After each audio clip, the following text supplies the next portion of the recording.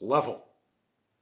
It's the level at which the behavior is occurring, or the intensity, or whatever it is, right? So if you have a graph, which see the video on graphing, I don't care if it's a bar graph or a line graph. Whoa, the level's not getting very level anymore.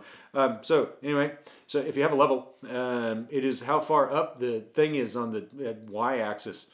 Really, that's all there is to it. So the level here is at a fairly high level. If you had an axis like this sort of thing, it's way up there. But it's like off the top of it's off. I don't know. Is it level? It's rocking. It's not level anymore. So which kind of level do you want? I want a level. Ah!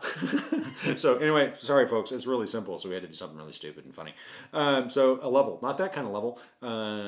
It's the level of behavior. That's the level of the dependent variable, which is dependent upon the independent variable. See the other videos, please.